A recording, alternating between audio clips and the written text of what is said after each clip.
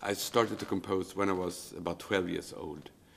At the time, I was very fascinated by Beethoven's piano sonatas, and every day after school, I went home, running home to listen to the LP recording, and I also had the scores, and I was so fascinated about how to write music and how Beethoven did it, so I tried to do something like it. And I also started to have piano lessons at the same time.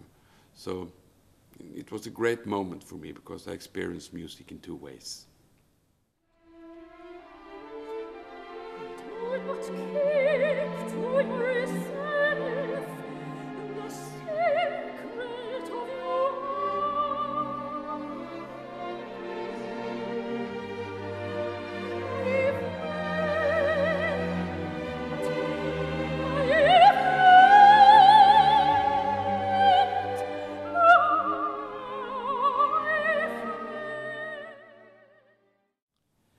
I have learned a lot by being in collaboration with Soprano Lisa Larsson. We have been in collaboration now for 6 years, 5-6 years, I think. And I have written about 5-6 pieces for her. And it's an adventurous trip, really, into music and composition. She's so interested in discussing music and interpretation. And when I could send her a few PDF files, and she called me back or wrote me back an email, and she had some ideas how to change or how to interpret what I had done. So it was really great for a composer to be as close to a musician like that, because you're pretty alone when you compose. So this situation has solved a lot of my own questions about the voice and vocal composing. It's built in some moments in the piece where you have the solo violin and the solo cello performing together with the soloist. And that's like a duo, in spite of there is an orchestra on stage. And that's a nice moment of variation. And you can say something else with only 2 instruments comparing to the full orchestra. To me, only to me, in this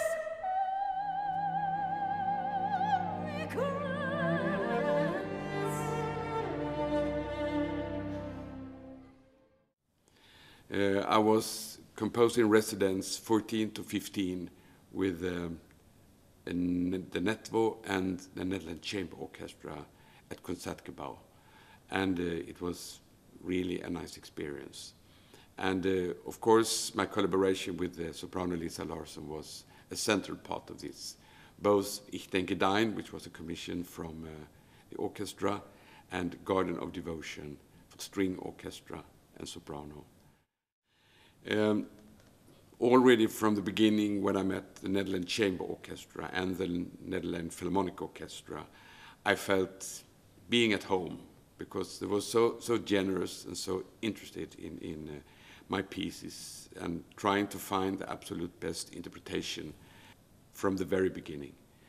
And when I met Gordan Nikolic, the chamber orchestra, he was so strong in his ideas how to interpret the piece and how to study it with the orchestra. It was really fascinating to be there from the first minute, to see how your own piece grows step by step.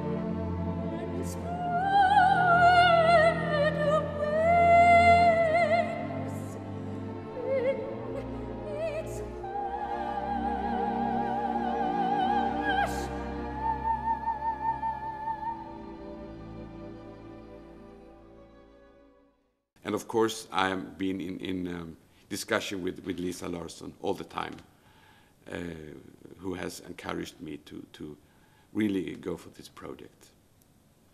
And without her and without this collaboration with the orchestra, this piece hasn't been what it is.